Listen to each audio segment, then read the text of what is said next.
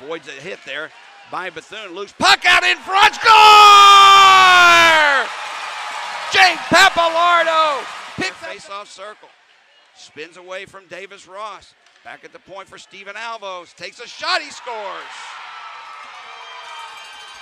Not a hard shot, just a wrister. Snapshot, so to speak, but right in the slot. Beats Stewart left side, low on the ice, and this one is tied up at 1. And backing that up a little bit for all you kids at home who are up-and-coming hockey players, there's no room in hockey for backhands. There's no backhand sauce in the neutral zone, and do not clear your own zone. Bethune fanned on it. He had a wide-open net.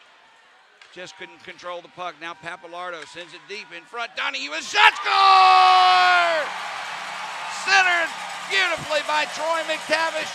Donahue didn't let the puck bounce off his stick and buried it low once again.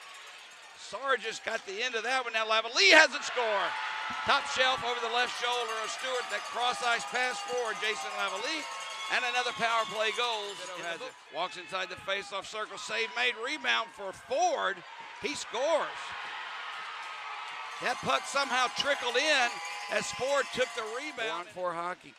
O'Day scores right over the left shoulder of Hayden Stewart. Right over the head of Kolatarski. He's got to be up there off the draw. Turchiev has it.